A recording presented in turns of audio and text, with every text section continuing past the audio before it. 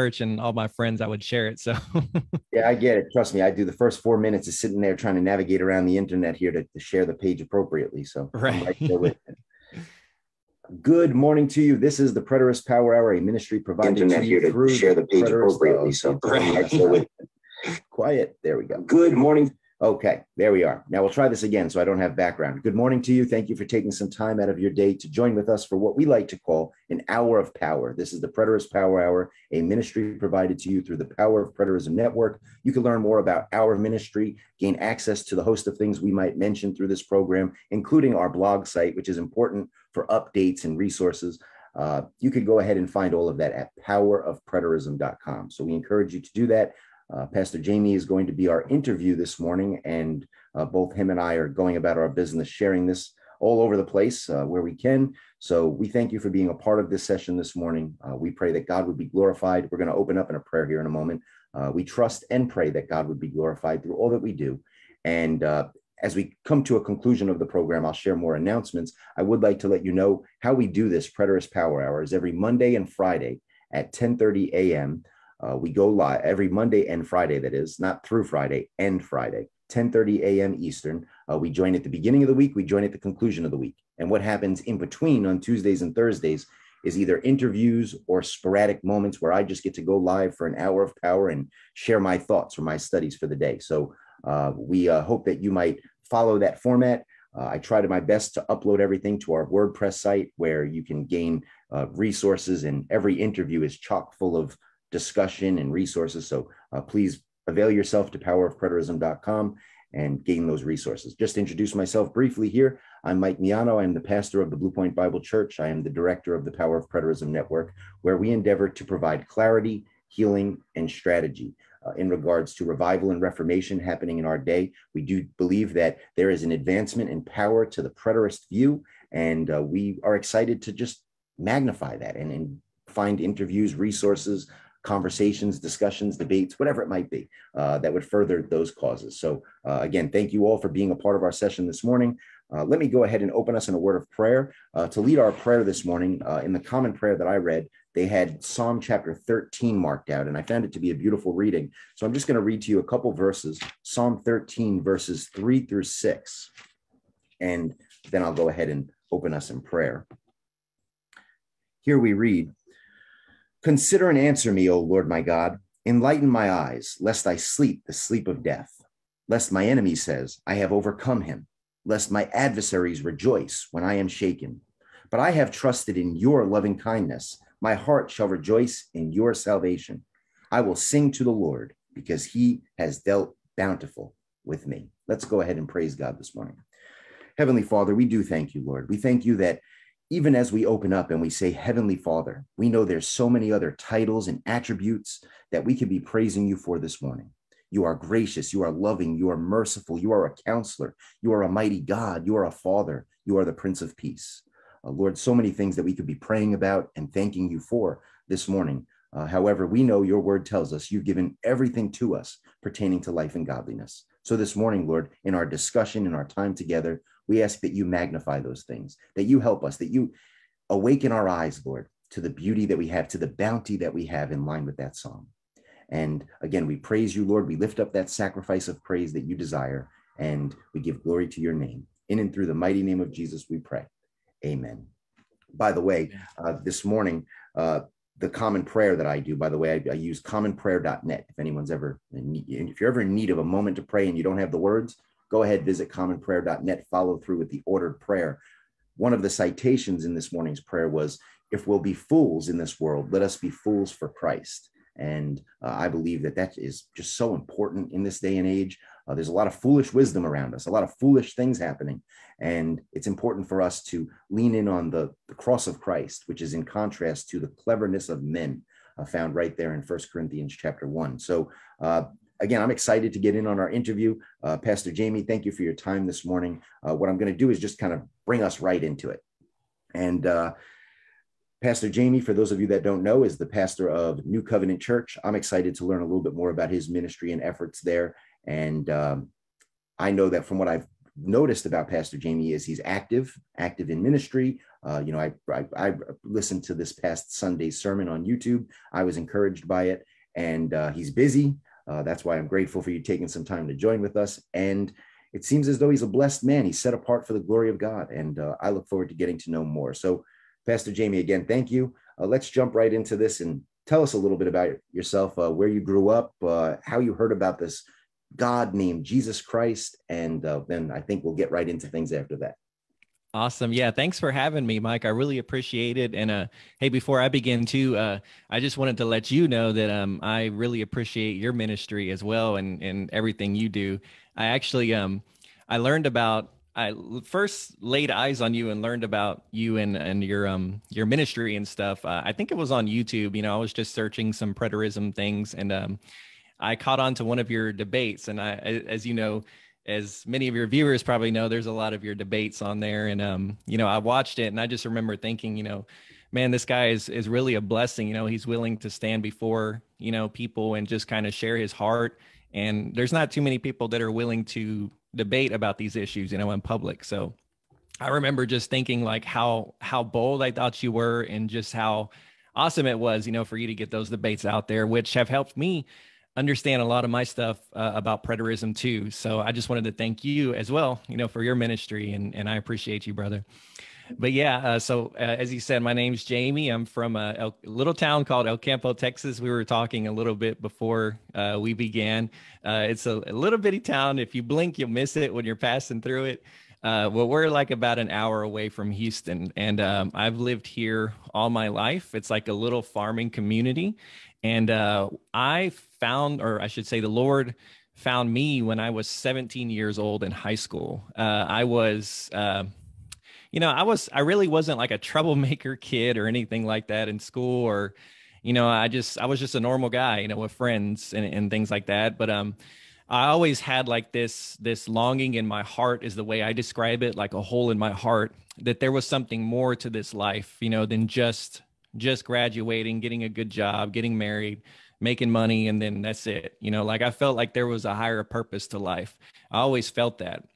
And I always believed in God, but I just never really I never had a relationship with him. I was never saved, And well, in high school, my co-pastor, who co-pastors with me now, his name's Larry Martinez. He's a big part of my life. We're actually roommates. He lives here in this house with me, and we co-pastor together. So there's no assistant. He's a pastor. I'm the pastor, of New Covenant Church.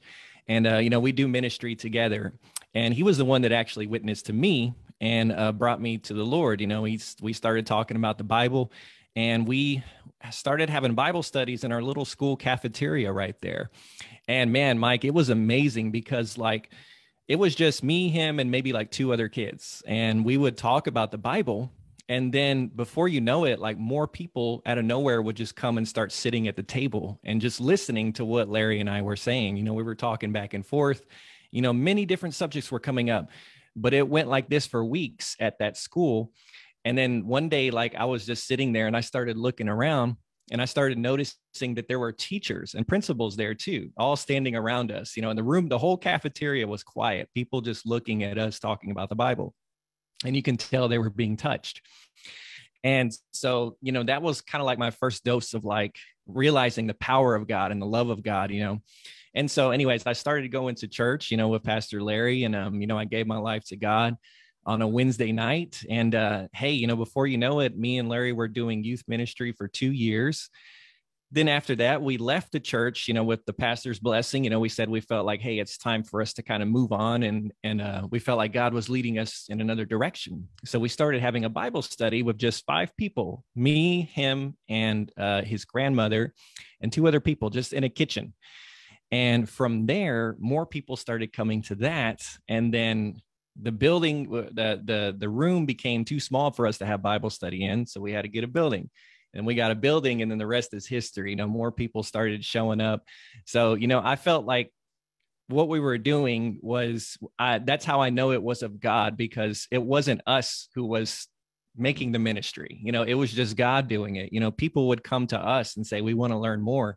And then we needed the means, and we needed the building to do it. And so we've been in our building now since 2018. And it's a small church. I think like if everybody was to come on any given Sunday, it'd probably be like maybe around 100 member congregation, but we've been blessed, man. The financial needs of the church are taken care of. Our church is wonderful, and they're such good givers. And more people are just coming, and the rest is history. That's where I'm at now. Where me and Pastor Larry, we're pastoring this church together, and we're running a side, like an online ministry called New Covenant Way. But I don't want to get into that because I don't want to take up all your time with this one question, but we can get into it if you want. Well, actually, I might hold you there for a moment. So, one question I would ask is, as far as a denomination or distinctions of your church, what would be some of those distinctions about your New Covenant church?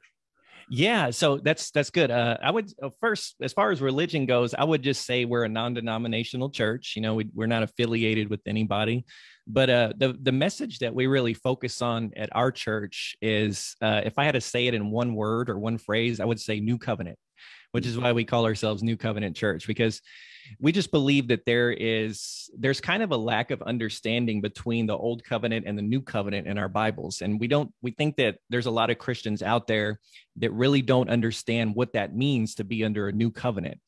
And what it means is, hey, that we're under grace now, we're not under law anymore. And what does that really mean for the life of a believer? What do we think about God? What do we think about ourselves? And so we teach very heavily like the message of grace, the gospel of grace, and we teach the new covenant. And then, of course, as far as eschatology goes, our view on that is preterism too. So we kind of which is kind of foreign in our little community. I'm sure everybody here in every church in our little community is a futurist, so that kind of piques people's interest too. They want to hear what we have to say about preterism as well. And so, yeah, that's kind of like what we revolve around at our church. And then, like I said, we do that online ministry where we bring a lot of just Bible teaching to the picture, because, if I had to say, if there's one thing that's missing, like in the body of Christ, I think it's teaching, like correct teaching, people understanding why they believe what they believe, and correctly interpreting the scriptures the way they should be.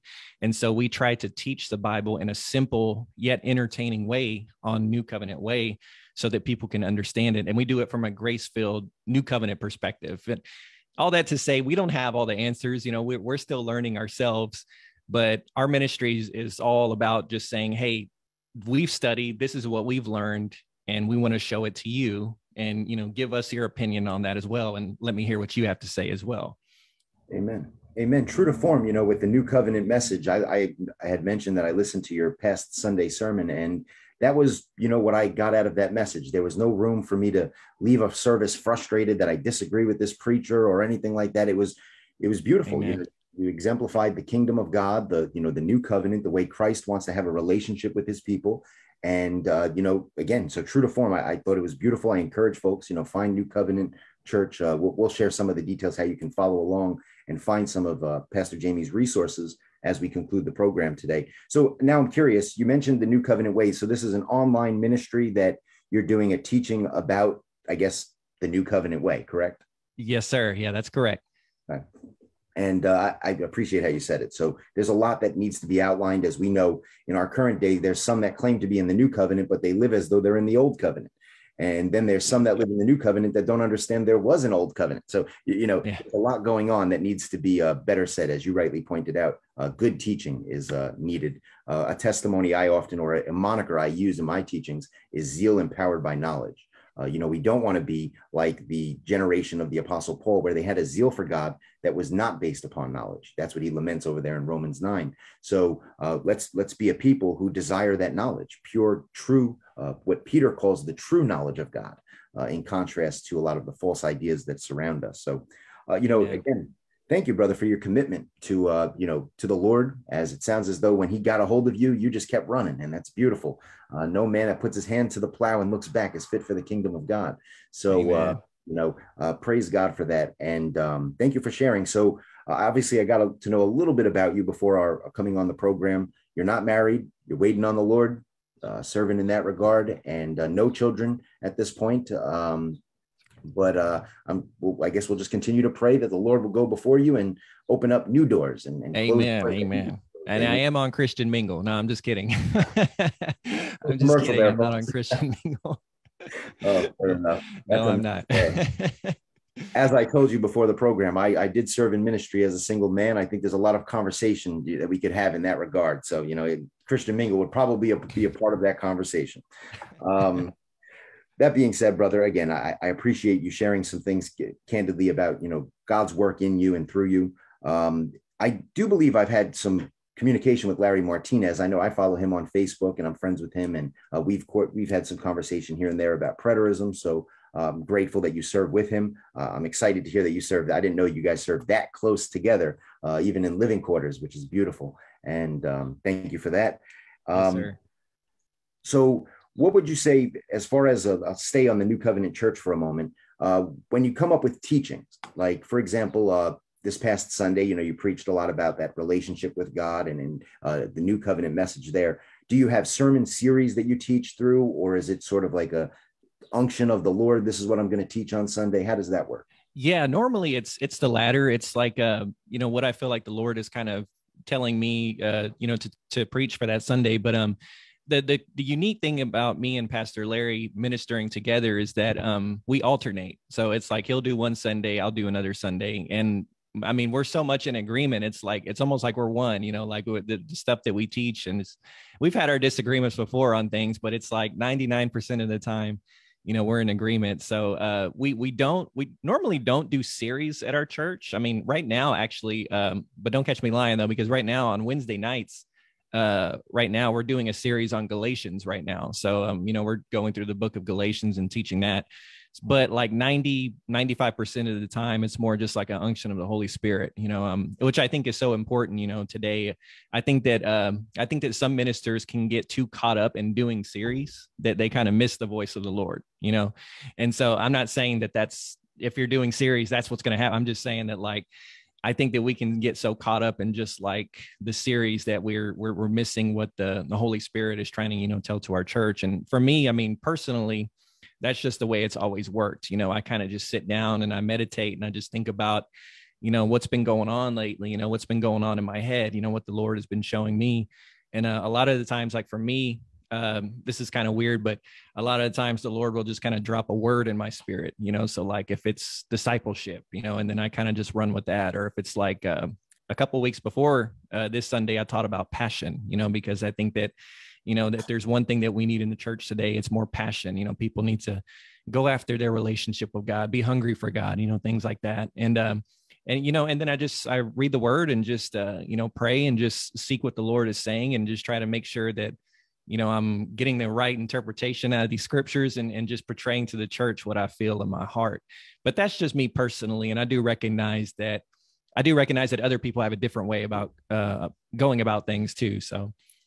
Yeah, amen. I don't know that there's a right or wrong. I think there's some beautiful things you did highlight there. I know when it comes to it could work against the church or it could work for a church when they follow the unction of that the Spirit and make sure their pastor's doing the diligent work of studying for himself and right. coming up with a message versus, a sermon series, whereas a sermon series could also hold you to it where you can't avoid something, so you can see pros and cons that can come out of stuff like that. Right. I know some here are members of the congregation I get the privilege to pastor, and they'll tell you that, we'll go through a sermon series, but if I feel the Lord speaking about something, you know what, I'm jumping right in the middle of that sermon series and speaking about this issue. So, always asking God, what do you want to say to the people? And Lord, give me eyes to see and ears to hear. Amen.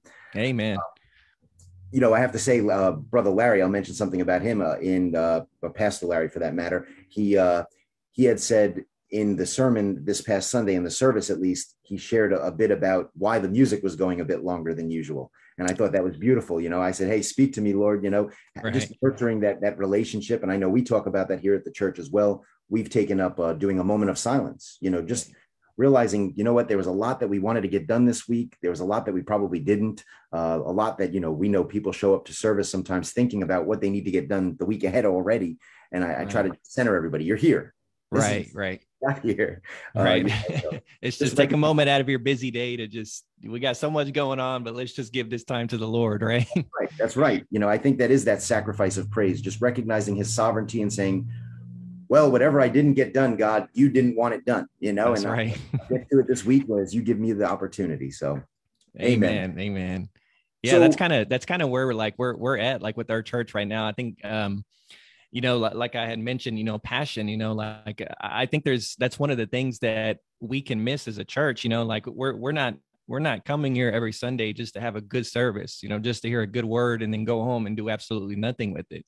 We're coming here because we want to learn about the word and we want to grow in our relationship with God. And so we can't ever forget, that we need to have passion and just commitment in our life, because hey, as Christians, it is a grace-filled life, and the work is finished, but it still does take sacrifice on our part, to build our relationship with God and to get closer to him, because hey, as the word says, the earth is groaning, for the manifestations of the sons and daughters of God, so like we need to, make sure that we keep that passion. And as the Bible says, stir that flame, stir that fire, stir it up on the inside of you. So that's kind of where my heart's been lately. So amen. When the sons of God know what they can provide, I'll tell you, that can change the world. That's what changes the world. Amen.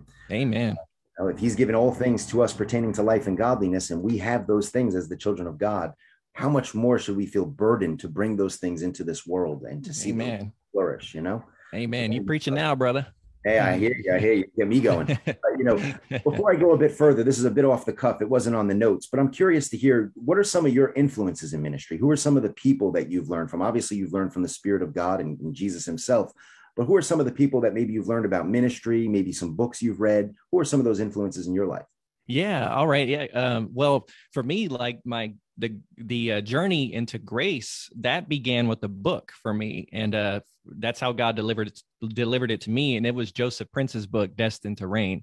And so when I read his book, it was completely life changing to me, because like I had never seen the gospel that way before. There's all these scriptures about grace and just hey, we're forgiven. All this good news stuff.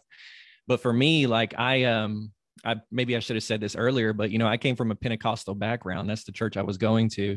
That's where the women have the long hair and wear the dresses, no makeup. And hey, I couldn't be having this beard right now. I'd be going to hell, if I had this beard. And so I was in religion, and so I was one of those hellfire, preachers. I didn't preach in my church, but that's kind of the stuff that I heard.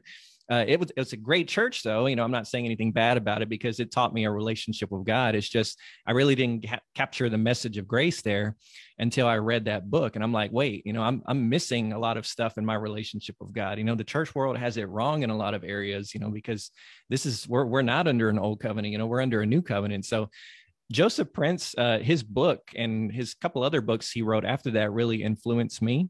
And also, I would say Lynn Hiles. I'm not sure if anybody's familiar with him, Yeah. but yeah, I enjoy his sermons. He's preached at our church once before, and I shared that I was going live a minute ago. He actually put a heart on the post, so he's been a big influence in my life. And if I can say anybody else, I mean, there's really a lot of people I can say. I mean, I love the teachings of Jensen Franklin. I mean, I love his sermons. But if there's anybody, I guess, that's been like the biggest influence in my life, it's Pastor Larry.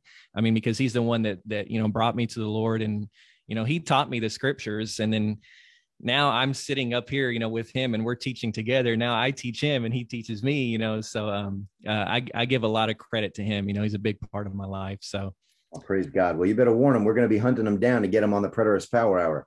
So yeah, I'm sure he's going to want to come on. So and we also had Pastor Lynn Hiles on the program actually a couple of weeks back. He was one of our wow. guests as well. So yeah, definitely blessed by him and his resources. Joseph Prince, I have to say, that was Destined to Reign. I remember years ago when I was journeying into the preterist view and kind of undoing the religion in my world, in my life. Joseph Prince was a recommended resource. And I actually went to the bookstore. I used to make this a habit. I didn't buy the book. I just sat down in the book aisle, pulled it out. It's one of those books that you could do that, and just read and right. soak up the grace and the love of God. So yes. I definitely encourage folks to lean in on those resources. Jensen Franklin, I've never heard that name. So that's going to be a new one. I might do some digging.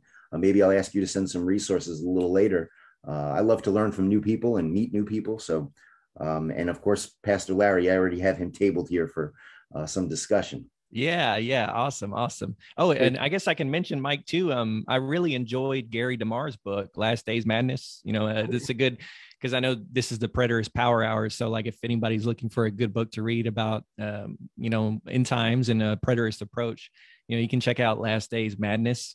And I should mention also, I was kind of just thinking of names. I kind of had a brain freeze there for a minute, but also Jonathan Welton. I think he's a great teacher, and teaches the preterist approach too. His books, like Understanding the Whole Bible, Raptureless, those are good books that have been an influence on me. Like for me, the kind of books I enjoy is I just enjoy theology books. Like I like learning about the Bible and teaching books that teach me something new. So I would recommend those books too.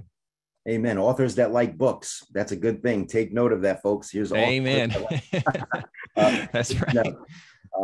yeah, we're going to get in. Matter of fact, Pastor Jamey has some books that we're going to get into here in a moment and talk a bit about. You mentioned the word preterism. So let's unpack that for a bit here. My communication with you obviously was, as you had mentioned, you first came across my face. Sorry to hear that on YouTube and while doing a debate. And I've had the privilege of participating in debates and growing through those debates. I don't do debates as a means to an end. They sort of are the journey for me. As I've had the privilege of being in the pulpit with, some smart men, that disagree with me pretty strongly and have had to divide these things. And I always rewatch my debates. I always joke with people. I'm like, the video has about 20,000 views. I'm probably a good 15,000 of those views, just going back and review. So I think it's important. So you and I realized I did a little bit of going back in May 2020, you had communicated with me, and our communication was namely over the book of Revelation, which continues to, be a question for a lot of folks. And you had asked me a good question. I thought it was good to bring it up here, and I'd be interested to hear where your study has gone since then. I'll just read what I wrote here in my notes. How were the churches of Asia Minor, those addressed in the book of Revelation, affected by the Roman-Jewish war? For instance, the promise to shield the Philadelphian church from judgment, Revelation 3:10 through 11, is meaningless if that judgment doesn't occur beyond the borders of that city. And obviously, the small phrase that I offered back to you was, locally accomplished, translocally, or universally significant. And I shared some links with you. One was actually from Gary DeMar, and I went back to that this morning and did some reading. And Gary, I always have to give him kudos. He does such a great job, and we're not in agreement in all the different areas and pieces. However, I'm always grateful that Gary's willing to have conversation. I know, matter of fact, right now, he's actually currently in conversation with some folks. He's always willing to challenge himself and challenge others. So I might share that link if anyone's interested, because it responded to some of the seven churches conversation there. And then also I shared another link from Revelation Revolution and some of the thoughts. So Mike, I'm curious, have you found a response to that you would offer up in regards to the book of Revelation? Why is it written to these seven churches of Asia Minor, but yet it speaks of the destruction of Babylon, which most would recognize to be the city of Jerusalem, the first century Jerusalem. What are your thoughts? Yeah. So that was the question I had. Because so to make it like more simpler, the question I had was this: okay, we preterists, we're saying that all or most of the book of Revelations is concerning the destruction of Jerusalem that happened in the year AD 70. So we would say that Jesus was writing in Revelations 3, and he was telling these churches, and he was saying, look, there's destruction that's coming. So if you want to be saved from this destruction, or if you want to be left out of it, then do such and such and such. And so we would say, you see, that's why he's writing to the seven churches of Asia Minor. But the reason why I asked you that question, Mike, was because I think I read it somewhere, and I never heard anybody ask that question. So I needed an answer to it. And it's a good question, because what a futurist person would say is like, okay, well, if you guys say that this is all about the destruction of Jerusalem in AD 70, why would Jesus be telling this church in Philadelphia and all these other churches in Asia Minor that are hundreds of miles away from Jerusalem? Why would he be telling them that destruction is going to come on them? I thought you said it was to Jerusalem. I hope that the viewers can understand that question. But why would Jesus be telling them that I want to save you from the destruction. Why would he be telling these cities that if they're hundreds of miles away from a localized destruction in Jerusalem, which is what we say? And so I really didn't have an answer for that. That was interesting. But yeah, I did some research, and I read a few resources, and I learned basically that the seven churches, they're actually basically they're in between Rome and Jerusalem. So that's why history is so important when people study their Bible, because it kind of unlocks a lot of things.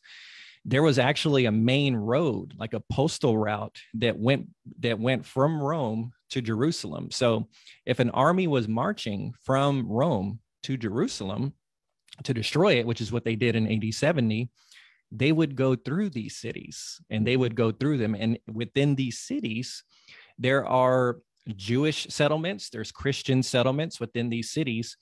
And so the impact of what happened to Jerusalem in AD 70 would have definitely infected all of these other little surrounding cities as well. It's like I said at the beginning, I'm from El Campo, which is about an hour away from Houston. Well, like if something was going down in Houston and it was so big, the radius was so big, it would infect El Campo as well, because we're close to Houston. No, the destruction itself, the apex, isn't happening in El Campo. It's happening in Houston. But the impact of that would affect the surrounding cities and the surrounding suburbs.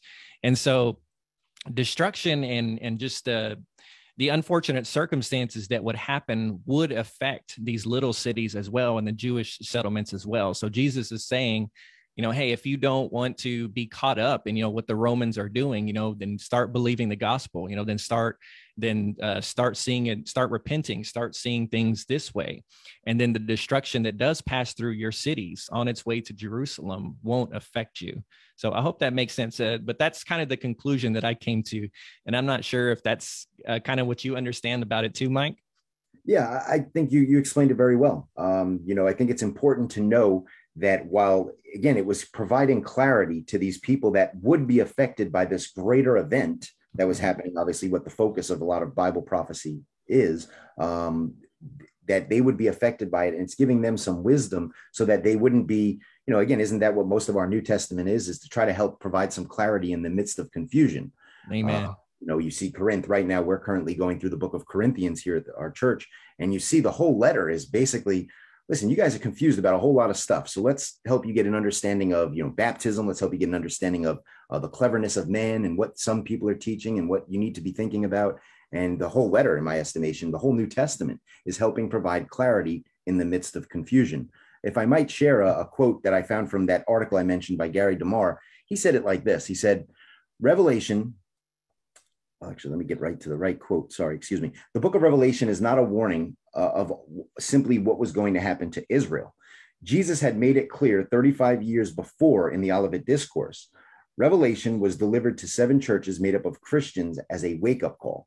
They would suffer the same fate as Israel if they followed in the theological moral footsteps of Israel. So that's why you see Babylon constantly being this picture in Revelation. Many of you know that I've often taught the best way to understand the book of Revelation is to ask yourself, as Dr. Don K. Preston has, who is this Babylon?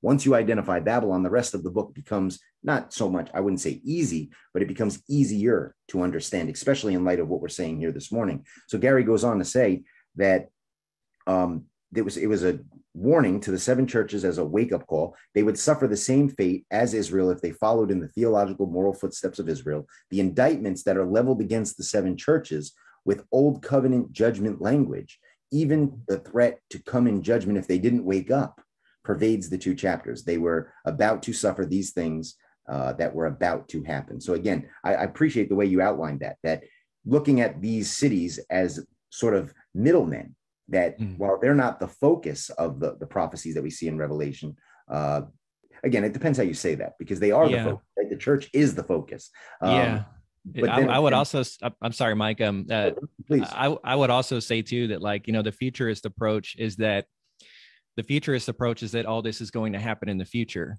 Well, it also would not make sense in the futuristic approach to tell these churches that destruction is going to fall on them if it's going to happen 2,000 years later, so it doesn't make sense in the futurist way to see it as well, and then I think a lot of it also goes back to we just need to know that the Bible was written in Greek, at least the New Testament was in Greek. And the words he actually uses in that scripture in Revelations 3, he says, I'm paraphrasing, but he says, I'm going to save you from the destruction that comes in the world. And the Greek word there is oikumene, which means basically if I can be simple about it, it's the Roman Empire. So he was saying, I'm going to save you from the destruction that comes upon the Roman Empire and the destruction that comes upon your land. So he's just making that localized picture of, yeah, it's going to happen here in Jerusalem. That's going to be the apex, the center.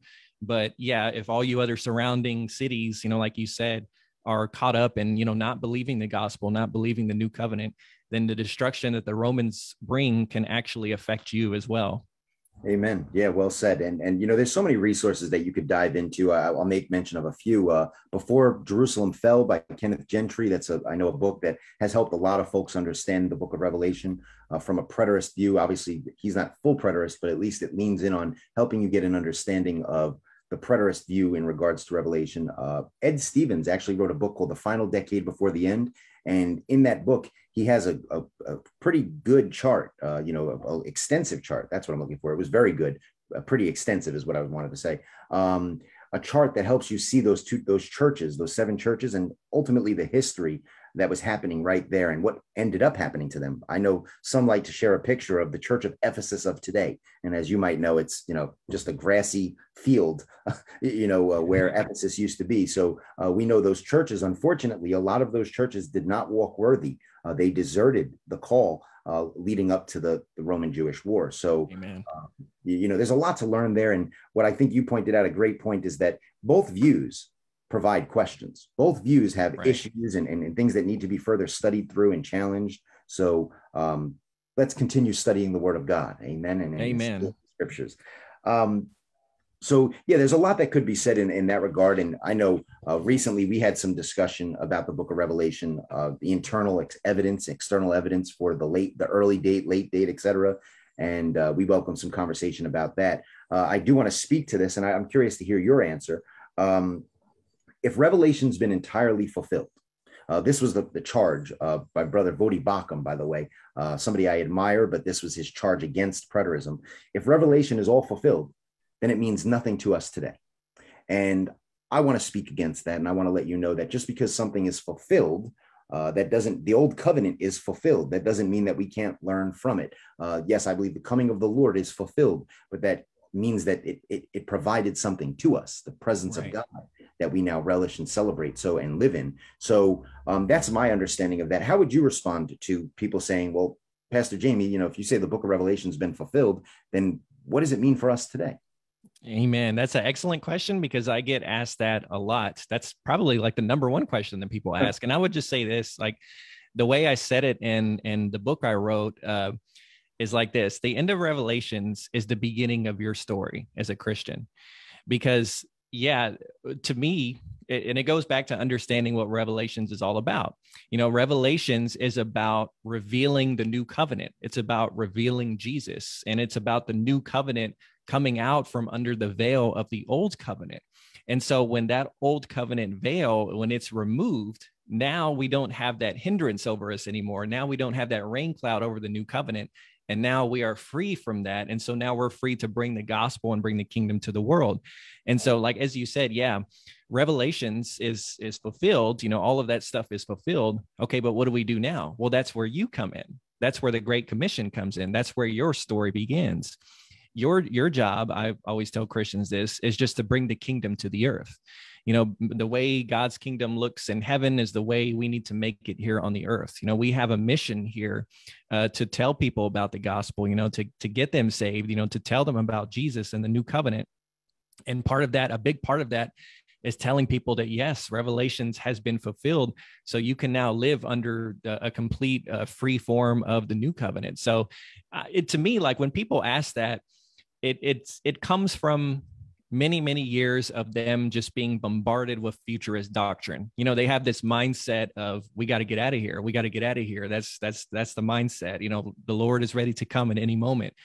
So I've heard stories of people that don't even go to college because they think the Lord is going to come any day. You know, there's movements that don't start. There's revolutions that don't happen because people are so concerned with getting out of here. You know, but we're supposed to occupy until he comes and not be occupied with his coming, if I can say it like that. So we're supposed to, but for me, like, because I should have mentioned this too at the beginning, at the Pentecostal church I was a part of, it was so unique because the pastor there was actually a preterist. And a lot of people in the UPC movement are not, well, I don't know the statistics, but a lot of people are not preterist, I would say, in the UPC movement. So our church was kind of like an outcast among the UPC movement because he was a preterist. That's where I learned it from. And then when I came to Grace, I kept that because it clicks so well, you know, with the message of grace. But like for me, it's easy to understand that, yeah, we still have a mission to bring the kingdom of God here to the earth. You know, we still have a job to do. And again, it's just to bring the kingdom. It's just to witness to people and to be the hands and feet of Jesus here on the earth. But I can see why somebody would ask that question. And it's usually just because they have this exit mentality. There's nothing else to do but to get here, but to get off the earth and just to wait for his coming. So a lot of it goes back, I would say, in my opinion, just to your background and what you've been taught, you know, and it's all about unlearning what we've been taught so that we can come to something new and better. Amen. Well said. Yeah, I often highlight we're not watching and waiting, but we're possessing and increasing in the things of God. So, you know, I quoted like there on the new covenant to, you know, free to bring the kingdom to the world. And that's our job. You know, I sit there sometimes and I listen to folks and I'm like, have you actually read the last 2 chapters of the book of Revelation? Right. You know, when they ask me that question, that's usually what I ask. I'm like, well, if you read the last 2 chapters, even, you know, talking about Brother Vodi Bakum, that's something I'm looking forward to talking to him personally about, is let's just read through Revelation 21 through 22. And you tell me that when everything is accomplished, that there's nothing else to do. Right. You know, you can have a hard time with that. You know, there's this water of life that we have access to. And hopefully as believers, we know that anything you're blessed to have, it is your requirement, your job, your part of your discipleship to provide that to others. So that's right. You know, that's what we're doing. We're taking this water of life that we've come to have, because he has indeed fulfilled these things and done everything necessary. God's done everything necessary to give us access to the water of life. Now he's telling his church, get out there and make it known to the world. You know, that hopefully you see that when you read through the book of Revelation. And I encourage folks to do that. Just take the time out, read through the text and ask yourself, well, if this has been fulfilled, what does this mean for me today? Amen. And hopefully you'll find yourself as one of those that are saying, come and drink of the water of life. Exactly. So, brother, you mentioned some books. Let's get into that. You mentioned, and by the way, you know, I'm curious. I wanted to highlight this. I know we talked a little bit off the air about preterism, and there's a divide in the preterist community, right? There's some that believe all things are fulfilled and it means nothing for us today. Let's put a thumbs down for that view. Okay. Right. Then there's some that believe that, you know, I would say I'm a full preterist. That means I believe that, yes, everything, judgment, resurrection, new heavens, new earth, it's all been fulfilled. And then we know that there's also partial preterists, right? Those that, and again, I think that you probably know this as well, that the partial preterist camp is kind of divided as what they're saying, where they're saying. And I think it's important to really hear people out in what they're saying they believe has been fulfilled and ultimately what they're waiting for. So I'm just curious, you know, in your studies, where do you feel comfortable with saying this has been fulfilled? And maybe what are some of the things that you feel that we need to better help people study through to find out what is further going to be fulfilled, or maybe some other studies that you believe are important in regards to this preterist conversation? Yeah, right. So I guess like kind of where I'm at more, if I had to pick a spot, I would say I'm more of a partial preterist. But sometimes I wake up and I feel like a 75% preterist. And then sometimes I feel like I told me and Pastor Larry were actually laughing about that not too long ago, that, you know, hey, sometimes we feel like we're 75% preterist. You know, a partial, I guess, would be 50, maybe 75% preterist and then full preterist, because I actually have, you know, a lot of my friends are preterists, and I would say maybe like 60% are full preterists, and then the other 40% are partial preterist, I would say. But yeah, I kind of lean more to the partial preterist side. And, you know, we kind of talked a little bit about it yesterday, but to me, it's kind of, I think what partial preterists see it as is it going back to like the resurrection. And we kind of like you had mentioned the resurrection a second ago, Mike, but like, when we read scriptures like First Corinthians 15 and Philippians chapter 3 and just passages like that that kind of talk about the resurrection, saying that, hey, one day your body is going to be resurrected and it's going to be glorified. And in the same way Jesus was resurrected is the same way that we're going to be resurrected. And well, like for me, just to make it simple, like when I look at the resurrection of Jesus, I see that Jesus did have a spiritual body, but it was also a fleshly body as well. And so I look around and like, I don't see that resurrection as happening yet. And so to me, that general resurrection, that ultimate resurrection at the end of all things is still awaiting us in the future. Now I know that there's holes in that. And like you said, there's holes in partial preterism, and hey, there's probably holes in full preterism too. But the main thing is just the I would say resurrection. That's kind of where I'm kind of stuck with it, and that's kind of why I'm sitting on that. And then the UPC pastor that taught me, I think he was actually a partial preterist as well. And then also the great judgment at the end of the millennial reign. Not to get too theological for the viewers out there, but there's a millennial reign. And I believe that the millennial reign, I believe that we're living in that now, the 1,000-year reign. I think that, after the destruction of Jerusalem, or at least I should say around the crucifixion of Jesus, there's the 1,000-year reign. And as you know, which we can agree on, Mike, the 1,000 years just means a long time. It just means a super long time. And I think that we're in that. And then at the end of the millennial reign, where I'm sitting now, where I'm comfortable with, is that at the end of that millennial reign, that's going to be the resurrection. That's going to be the ultimate end of all things and the great white throne judgment and things like that. But it's kind of like we were saying yesterday, I really don't focus on that too much. And honestly, like I haven't really, just to be totally transparent, like I really haven't studied the differences between full and partial preterism too much, because a lot of my time is just focused on reaching futurists, just getting people to be preterist, plain and simple. And like, there's so much work to be done in that area. It's like, I just haven't had time to really research the difference between the two, and I think it's so much more important, just to reach futurists and just to get them to see that all or most of Revelation is fulfilled, things like Matthew 24 or the whole chapter of Matthew 24 is fulfilled, and just to get them to see so that they don't expect this literal second coming that's not going to happen, anytime soon. And I think that like, if I focus my efforts on that, it's like there's so much work to be done that just kind of demands most of my attention right there, if I could say it like that. But does that make sense? It does, absolutely. And I appreciate you being willing to be transparent and share some of that. The reason I ask that is because I believe it's important. I have kind of a twofold ministry here where I agree with you, and I definitely am a part of helping futurists come to understand preterism. However, another part of the ministry that I lead is helping preterists better explain the things that they're saying. Because as you know, a lot of times the holes, you mentioned holes in the views, right? A lot of times the holes in the views are there because people aren't understanding exactly what we're trying to get across. And maybe we're not saying it in a way that's palatable for them. So, part of our effort here with the Preterist Power Hour is to have honest conversation and to ask, where are areas that we've really hammered it out. I think, the Preterist community, we've hammered out Matthew 24. We've seen that take its place in the church. I think by and large, the dispensational futurist view is waning in the Christian church. People are more and more, praise be to God, are realizing that that's not correct. That's a system that is a false interpretation. Now, in the preterist community, what I think we need to do, for example, this morning, I saw a post on social media. There's a group called Preterist Churches. And on that group, a woman had shared, she's looking for a partial preterist church in her community. Now, of course, Mike Miano has to jump in there and say, well, why would you want a partial community when you could have a full, come on, folks.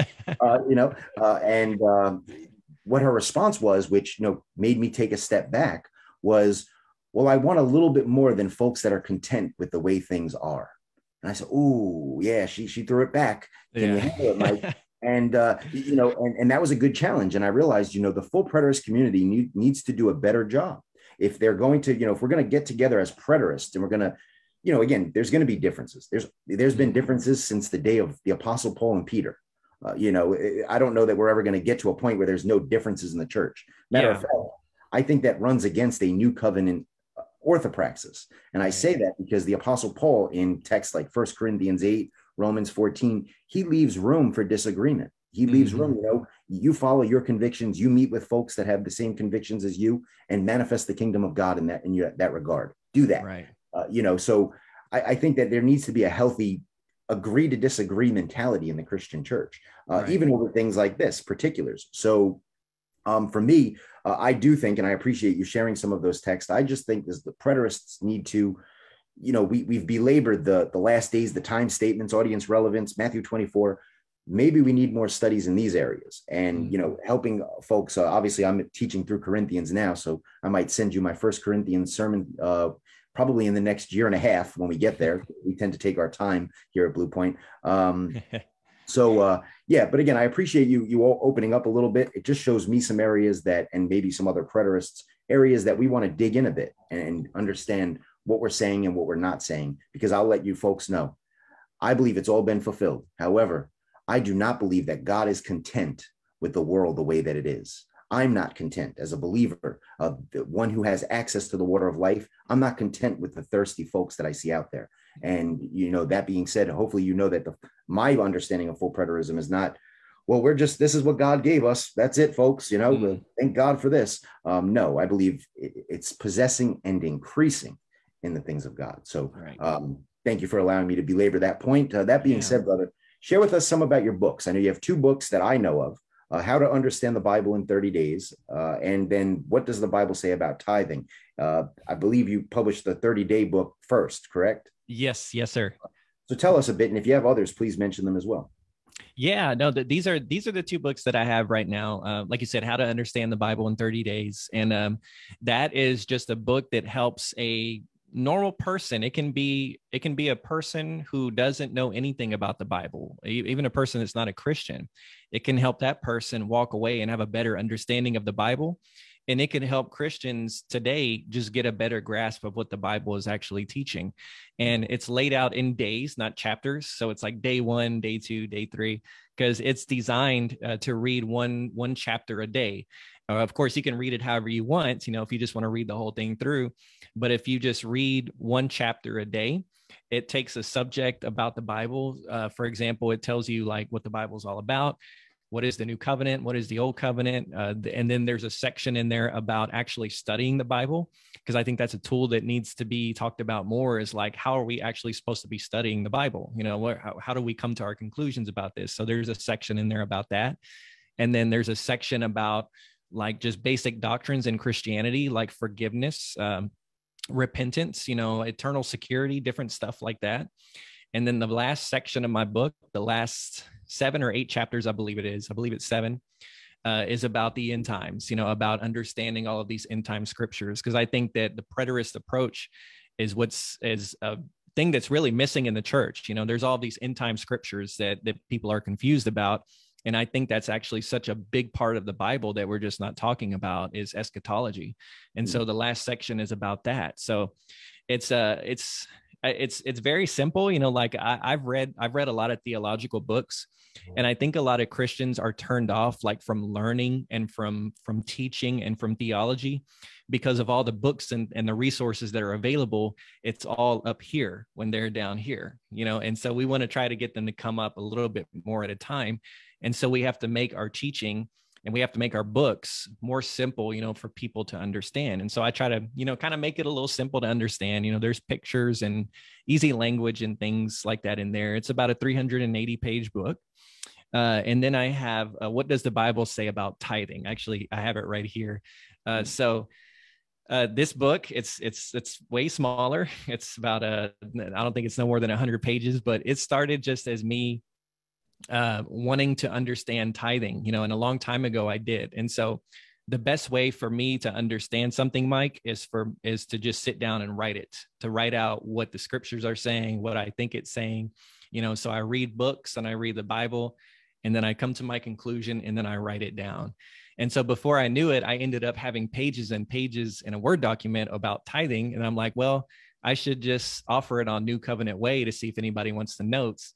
And then a lot of my friends, they don't read digital copies, so they like paperback copies, which I do too. And so I turned it into a book, a paperback copy. So it's about tithing. You know, I don't know what everybody out there believes, but I personally don't believe that tithing is required or suggested in the New Covenant Church.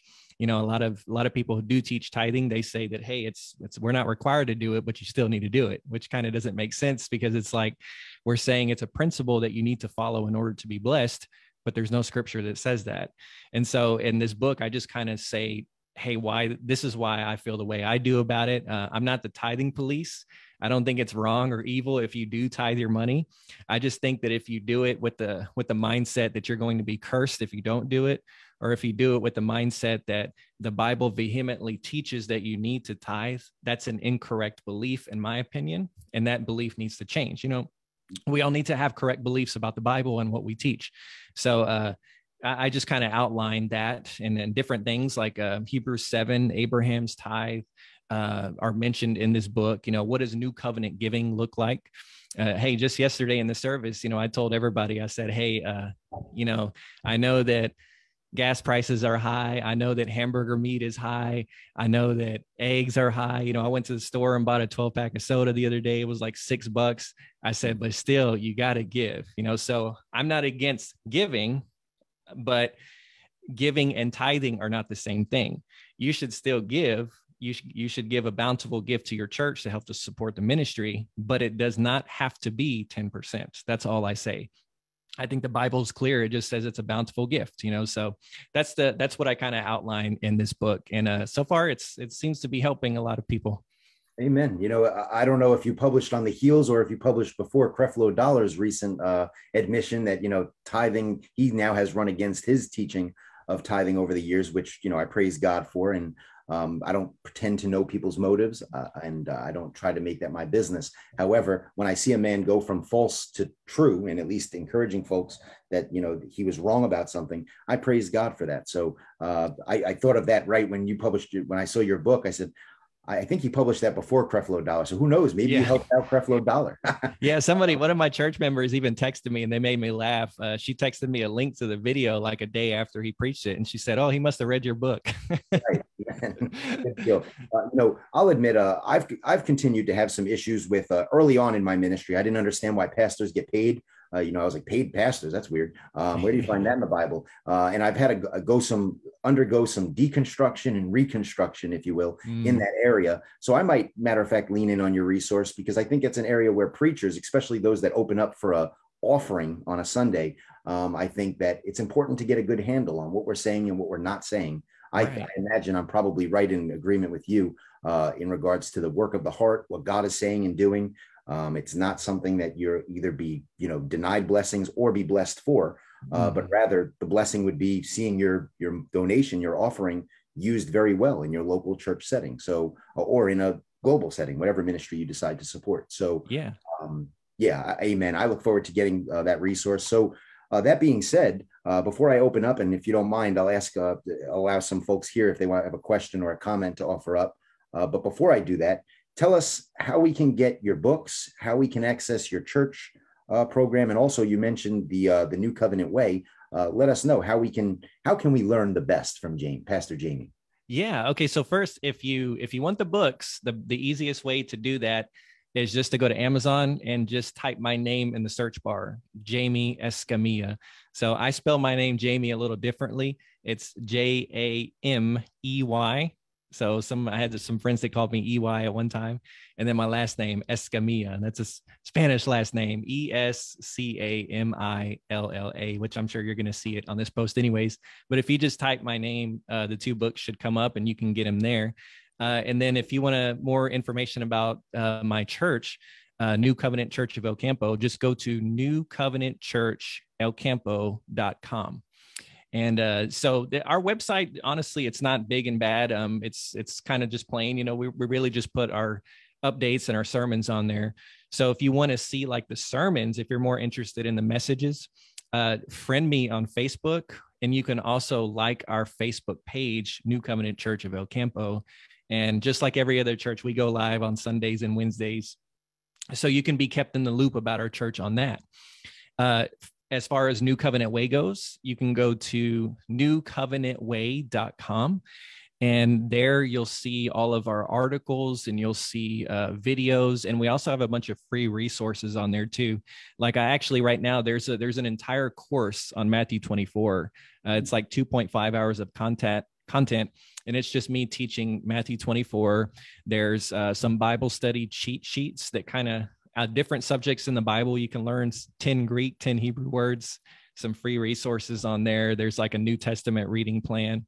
And so all you have to do is just subscribe and then you get all that stuff, sent to your inbox. So that's the best way to get that content. And then of course, I'm always on Facebook. So the best way to reach me, if you don't have my personal phone number, is just to message me on Facebook. Amen. Thank you. And I'm glad you pronounced your last name. If you notice, I avoided it the whole podcast. The reason being is I was doing the same thing I did with quesadillas back in the day. I forgot that it's quesadilla, Escamilla. Yeah. That makes perfect sense. All right. Tortillas. Yeah, that's right. Exactly. Thank you, brother, for your time. I'm going to go ahead and unmute some mics. And thank you for all those resources. I know I wrote some notes. Hopefully, most of you that are tuned in here took some notes and know how to gain access to some of these resources. There's not a Sunday that goes by that I have somebody message me and say, where can I find a church in my area? I'm like, well, if you can't find a church in your area, here's a host of links. Right, there you go.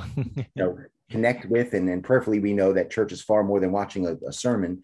Find your way to be a part of these communities. If you're in the area, plug into these communities and be a part of what God is doing. So I'm going to unmute some mics and let's see what's some feedback we have from our guests. Hey, may I share before I run? Hey, jump in, brother. Yes. As far as the kingdom is concerned, Jesus came, to bring the kingdom, and that's our job as well, to further it, because our scripture says, we will do greater things. I believe that's part of it, as far as demonstrating and showing the kingdom to the world. And then I learned from Jamey when he was talking about the 7 churches, as far as being in between Rome and Jerusalem. I wasn't aware of that. That little bit, helped me a great deal. Mm. And then as far as his question about Revelation and things and the millennium, what I had learned was when Jesus came out in bodily form, that was to fulfill Jonah, being in the belly of the fish for 3 days, and then Jesus being in the belly of the earth 3 days. And in the Old Testament, everything that they needed to see was physical, but we're in spiritual currently. So for that part, being Jesus is the fulfillment of the Old Covenant, he came out physically, to fulfill the prophecy of Jonah. And then the millennium, what I had learned was that, okay, I'm going by memory. Now, the millennial is at the end of the millennial will be the end of the age. So being that the end of the age had occurred and the millennium being a long period of time, being that the end of the age had occurred, the end of the millennium had to have occurred, because all of the prophecies pertaining to what would happen at the end of the age, including the resurrection, had to have occurred, in 70 AD. That can be looked in further. I can't give all of the logistics because, it's a time-consuming topic, but that's what I had wanted to share. Amen. Thank you. And of course, spoken like a true student of Dr. Don K. Preston. Yeah, I got a few of Don K. Preston's books too. So that's awesome. Great resource. And so yeah, Edward, obviously, the full preterist community, or the preterist community by and large, we have a lot of distinctions in regards to the way that we're outlining the millennium. So it's an area for further study. Edward, you put it together rather well. I appreciate your thoughts there. Jamey, I wasn't sure if you wanted to respond to anything Edward had shared. Yeah, no, that's great. That kind of helps me kind of understand a little bit more of the, the full preterist side of things. As far as like the physical body and the spiritual body and things like that goes. So I'm always curious to learn more about what, full preterists say about that. So just one quick question. Maybe you guys can help me on this. So the 1,000-year reign, when did that occur? Can you guys help me with that? Edward, you want me to jump in? Please. What I would offer up, and what I believe Edward and Dr. Don K. Preston would challenge, would the distinction would be when we say the 1,000 years. I know you had brought up a long period of time. Now, in some cases, that can be the case. We would also make the distinction that it can also just be a completed period of time. So, the 1,000 being, for example, imagery that we often bring up would be the cattle on 1,000 hills. It's not giving you, a numerical value. It's not even saying he owns all these cattle and giving you a large number. It's saying even if there was 4, God owns all of them. And then also another usage would be in the Old Testament when David's going up against armies, and it says, 1,000 will fall at your right hand, 1,000 will fall at your left. Whether it's 4 or 4 million, that's not the point. It's that all of the people that come up against you, the completed amount will be put asunder. So that's where we would take the word 1,000 and maybe make a distinction that it doesn't have to be a long period of time. So I would posit I have a teaching on this I might send you if you're interested. Revelation 20, binding, reigning, loosing, and destruction. Those are the 4 elements that I see happening in the millennium. There's the binding of Satan, there's the loosing of Satan, there's the reigning of the saints, and then there's the destruction of the Satan. Now, obviously, what needs to happen is we need to outline what's the adversary, what's the Satan, magnified in the book of Revelation. And when we understand that, the full preterist, at least the view that I hold to, this is important to mention. This is a divided topic that, even in the full preterist community. So, it's not like the full preterist community has it all figured out or something. Right.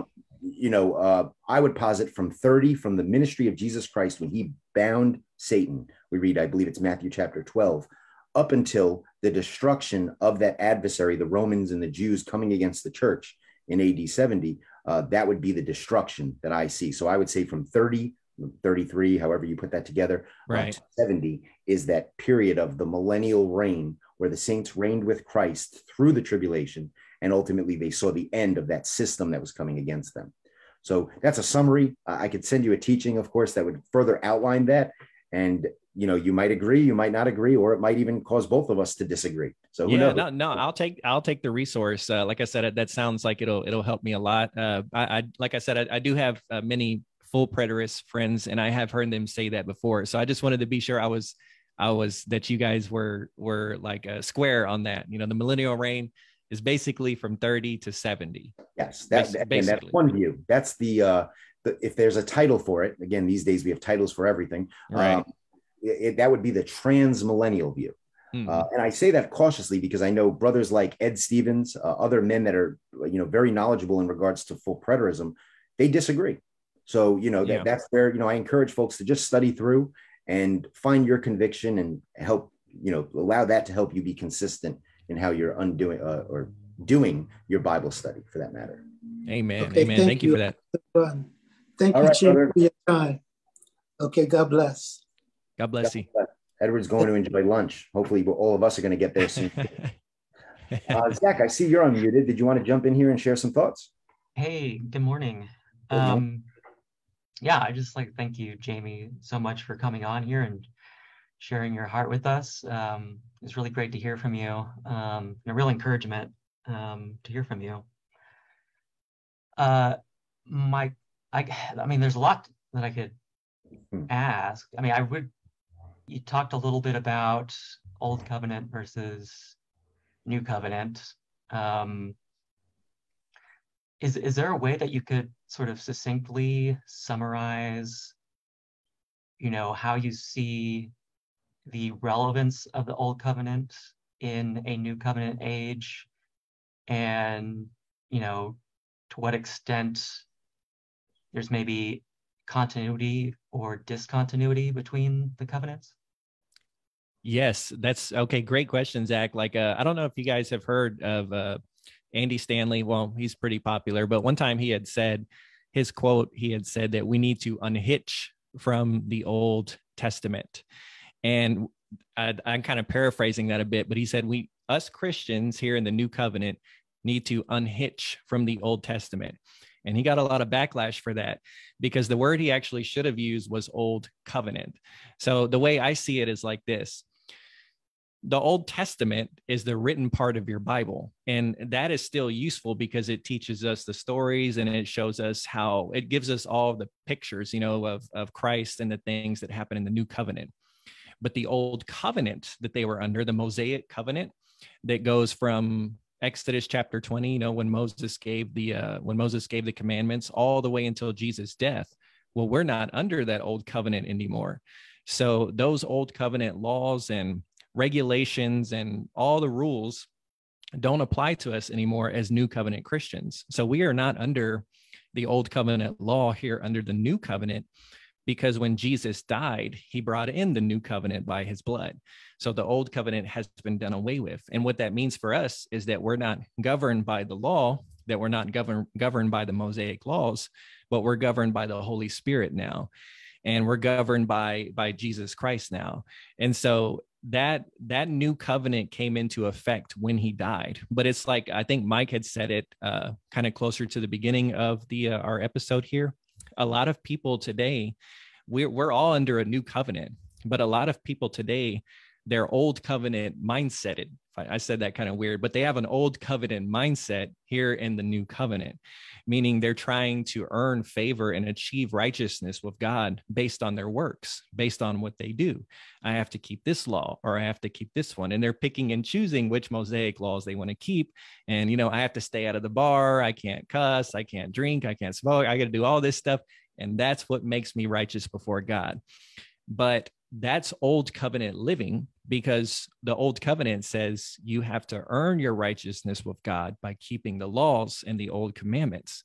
Well, in the new covenant, the Bible says that no flesh is justified by the law, and that now the new covenant and our complete faith in Jesus Christ is what makes us righteous. It's just that what I was saying was that a lot of people don't really understand that, because, like I said, they still try to keep some of these old covenant laws, and they try to bring them over into the new covenant when all of that old covenant has been done away with. So the Old Testament, the writings and the stories and some of the lessons that were taught are still beneficial to us today. But as far as the covenant goes, we're not under that old covenant anymore. So a lot of people think that, like, everything in your Old Testament is not Old Covenant, because the Old Covenant did not begin until Exodus 20. So everything before that, Genesis, Noah, Abraham, all that stuff was before the Old Covenant. And then everything in your New Testament of your written Bible is not New Covenant either, because the New Covenant didn't come into effect until Jesus died. So I actually teach my church that Matthew, Mark, Luke, and John are actually Old Covenant books, because the new covenant wasn't in effect while Jesus was here on the earth. The new covenant didn't come into effect until Jesus shed his blood and brought it in here. But you see, the significance of understanding that is it bases how you live for God. It bases how you see the Lord, how you see yourself. You start seeing that, hey, I'm righteous by God through faith in Jesus Christ alone, and it's not by any works that I do. And then what that does, when you take on that mentality, it actually helps you produce good works in your life. The works that the Holy Spirit wants you to live, and the way that God wants you to live is going to effortlessly and naturally just flow out of you, because you're focused on your righteousness in Jesus Christ. So I hope that answers your question. Yeah, no, that was good. Yeah. One other question sort of related to that. How does your perspective on the new covenant, how does that inform your theology of worship? I still think that worship is still important. I still think that God wants us, to worship him, and wants us to give him adoration and praise. Like, I think that it's kind of goes back to the way I was talking at the beginning of the episode. A relationship with God is still so important. And I'm kind of glad you mentioned that, Zach, because a lot of us grace people, us new covenant people here, we get lazy sometimes, and we don't think that, like, there's anything left that needs to be done. We can just sit and just come to church and just kind of enjoy God. Well, the Bible says that everybody has been reconciled, that God has reconciled himself to the world. And then it says, but you be reconciled to God now. So God has made the relationship between us and him right. Now we need to enter into that relationship. Well, how do we do that? By giving our life to Jesus Christ, by putting our faith in him, by worshiping him, just like you said. And so we, like at our church, we believe very heavily in just building that relationship, building that life of worship and praise, and to me, like worship it's a lifestyle. A lot of people get it confused and they think, well, like worship is just music. Well, no, that's technically, that's not it. You can worship God without music, because worship is your lifestyle. It's just giving him praise and thanking him for who he is, acknowledging him for who he is in your life, and we are still required, and we still need to do that here under the new covenant. Amen. If I might just add one thing in that, our opening psalm, where I read from Psalm 13, talked about singing a song to the Lord. I don't believe that that's the song that we often think about, where, you have your guitar. It's a song in your heart, something that transcends words, lyrics, musical instruments, etc. It's a disposition of the heart. Amen. Amen. Zach, any other thoughts you want to share? No, again, thank you, Jamey, for joining us, and we'll pray your continued blessings on you and your congregation. Amen. Thank you, Zach, very much. Nice to meet you. Yeah, nice to meet you. Amen. I see, Richard, you're unmuted. Did you want to jump in here and share some thoughts? Yeah, a couple of interesting things. Jamey, I was stuck where you were, if you want to call yourself being stuck at the resurrection. And it was none other than Don K. Preston that eventually led me out of that. Once, that picture became clear, it was wonderful. But I want to point out in particular, over 12 years ago, I published this document on the internet, tithinginfo.com.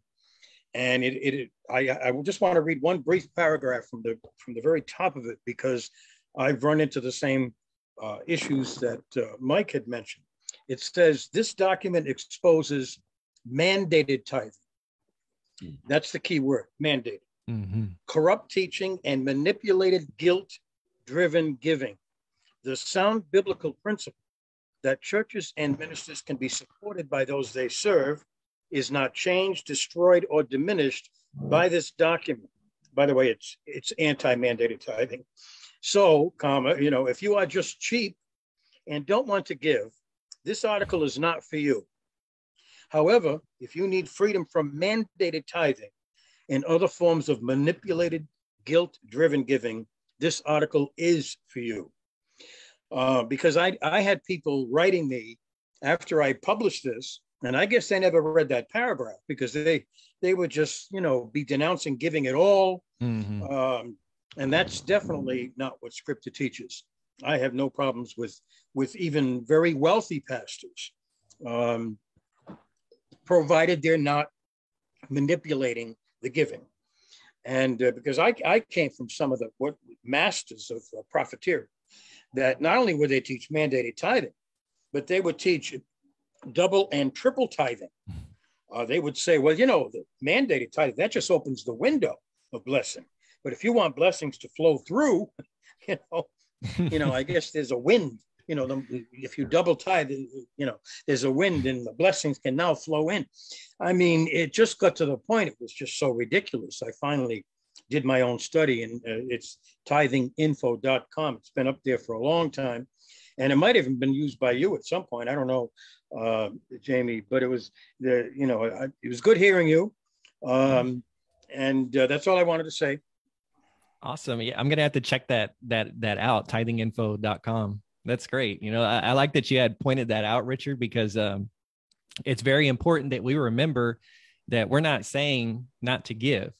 That's not what we're saying. That's why I make it very clear in the book. Tithing is not the same thing as giving. Tithing literally means 10%. Giving means just giving, so but I like what you said, because I've heard a lot of different ministers who they kind of just develop their own rules about tithing. Like for instance, they read Malachi 3 and they read the part about, hey, give your tithe and you're going to be blessed. And then they skip verse 9 that says, if you don't, you're going to be cursed. And then they go right to verse 10 that says, I'm going to open up the windows of blessing on you. So it's like they want to keep the blessings of tithing, but they don't want to take the curses with tithing as well. But we can't do that. We have to take all of the scripture. If Malachi 3 is for us today, well, then tithing, then getting cursed from not tithing is also for us today too. You can't pick and choose and just develop your own man-made rules about tithing, So, and again, I'm not the tithing police. If you want to give 10% of your money, do it. I tell my church all the time, the Bible says to be a cheerful giver, but even if you're angry when you give it, I'll still take it because we need to be supported. But, just let's not just assume things about the word of God and just make our own rules about the thing of tithing, and put it over people's lives that you have to do this in order to experience blessing, or even put it over people's lives that you should do this. Because if I come to you and I say you should do it, that kind of means like you need to do it then, right? Well, that's not what the Bible says. The Bible doesn't say we should tithe. It just says give a bountiful gift. Just be generous with your giving. Well, how much is that? I can't tell you that. Only God can share you. Only God can give you that information. But thanks for sharing that. Yeah, and one time I was talking to a minister who was taking issue with my article, and he said, that if you're not tithing, you're robbing God. You're a thief. I said, well, then Malachi 3. why do you take the money from all these non-tithers? Right. Why are you participating in their thievery? And he didn't quite know what to say to that. That's a good point. Hey, it goes back to just understanding, the context of scriptures, as you guys probably already know, Malachi 3 is not written to new covenant believers. It's written to the old covenant priests. But what a tithe advocator says is just, well, let's figure out a way to apply this scripture to our life. But we need to keep scriptures in context.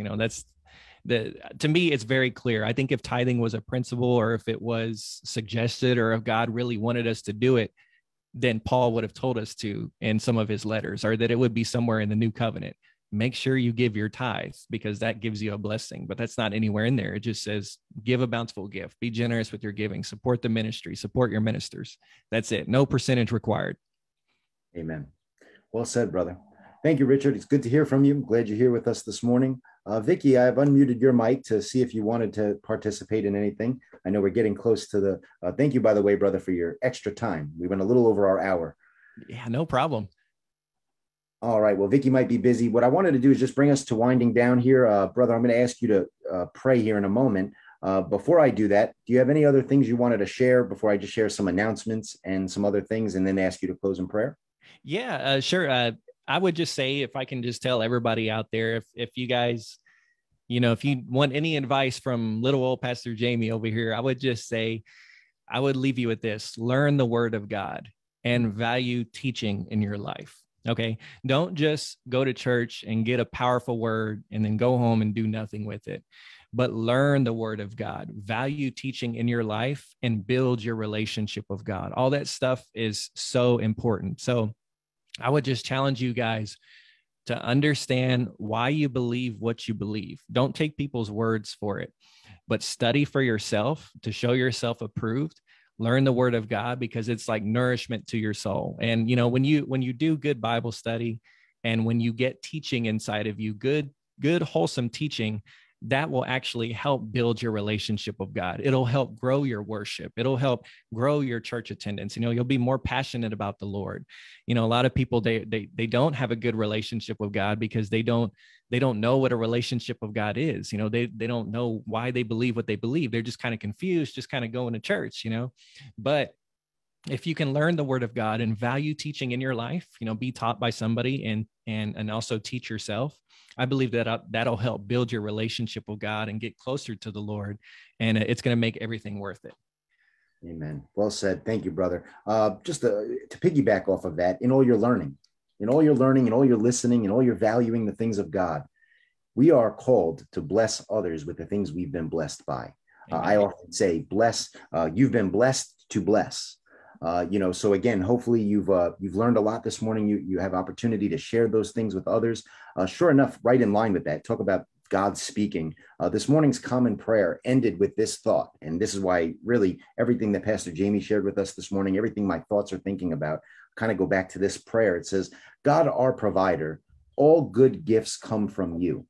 Make us so thankful for your gifts that we cannot help but share them with others. Own us as your fools as we abandon the stuff of this world for the treasures of your kingdom. Again, just an admonition this morning for each of us to bless others with the things we've been blessed by. So if you have good teaching, share it with others. If you have the relationship with God, share it with others. If you have money, share it with the church, share it with others, Amen. and bless others. So a lot of good thoughts shared this morning. A couple announcements I'll make known to you this morning.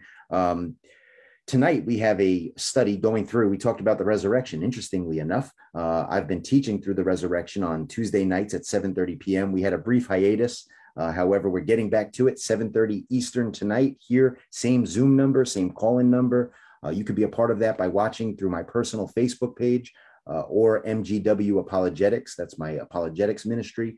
7:30 p.m. We'll be diving in on the hope of Israel. We've been journeying from obviously Genesis, and we're going chronologically through every resurrection text found in the Bible. So we're entering, I believe, now into the prophetic literature. We covered Genesis, the law of Moses, and we also covered the wisdom literature, Psalms and Job. You see some references there to resurrection. We've previously talked about that. If you visit my personal blog site, mianogonewild.wordpress.com, I have outlines going through that study. I believe we're at about part 6 at this point.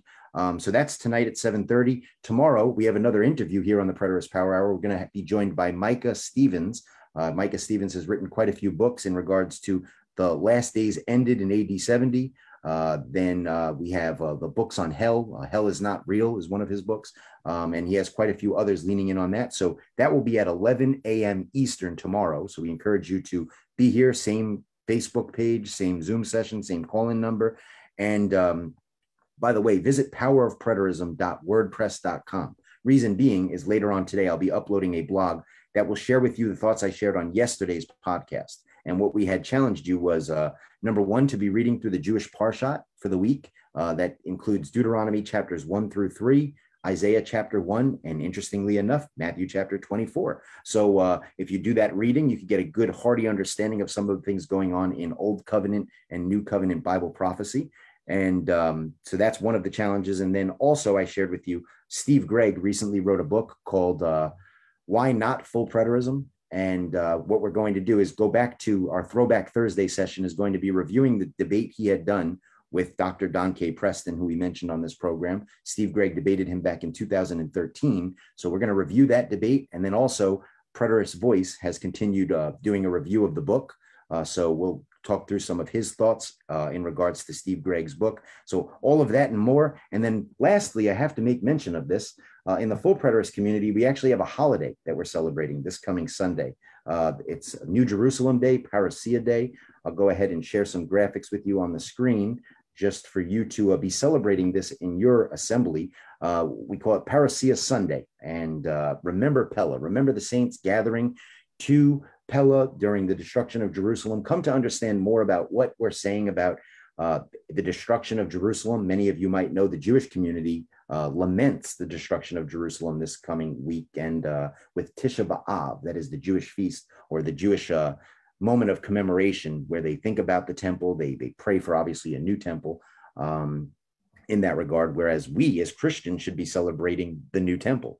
We should recognize that Christ has indeed accomplished that. And there's also another graphic, Parousia Sunday, celebrating the new covenant, world without end. We will have a fulfilled Lord's table here at the Blue Point Bible Church this coming Sunday. We encourage you to join with us for worship service at 10:30 a.m. And we'll also be watching a film about the destruction of Jerusalem this coming Sunday. And we also encourage congregations to show up to church wearing purple this coming Sunday to celebrate the royalty of Christ, the presence of Christ in his church. That's what I have for announcements. Again, powerofpreterism.com will afford you the opportunity for all these resources I've mentioned and more. Brother, do you mind closing us in a word of prayer? Sure thing. Sure thing. Let's pray right now. Father, in Jesus' name, we just thank you, Lord, for your spirit and for your word that went forth today, Lord. I know, Father, and I believe that, everyone that was watching, Lord, they received something good. And I believe that it's going to be life-changing for them, Father. So, if there's any needs that the people had, that your viewers had, I believe that, hey, they could be touched, right now as we were speaking, because your word was going forth, Father. And we just appreciate your spirit. And we thank you, Lord, for a finished work. Lord, we thank you, Lord, that we can just sit here and enjoy your kingdom. We can enjoy you and we can learn from you, Father.